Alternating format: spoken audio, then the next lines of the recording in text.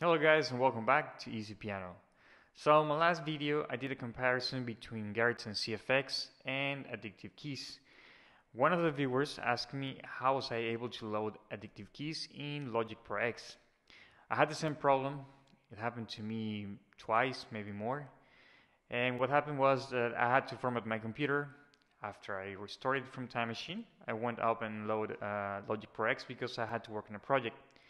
And as soon as I opened it, a little window came up and basically said that the plugin was not available. This is the window that came up, and it says the plugin named CFX Concert Grand isn't available on your system. So if this is a problem you're having right now, don't worry, it's an easy fix, and I'm going to show you how to get it done. So first thing we gotta do is open Logic Pro X, and after you open it, we gotta go to the menu and choose Logic Pro X, go down to Preferences, go down to Plugin Manager.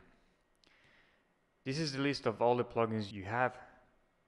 On your right side, you can see that they're all working. It says successfully validated, and they should all have the check mark over here.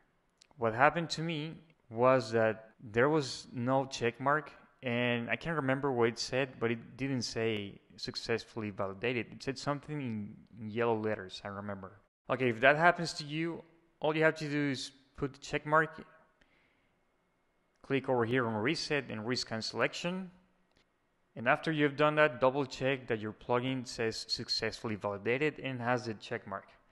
After that, you click on done, and that's it. That's all you have to do. Your plugin should work now. If you like this video, please give it a like and subscribe to the channel so you won't miss any upcoming videos. That's it for today. See you next time.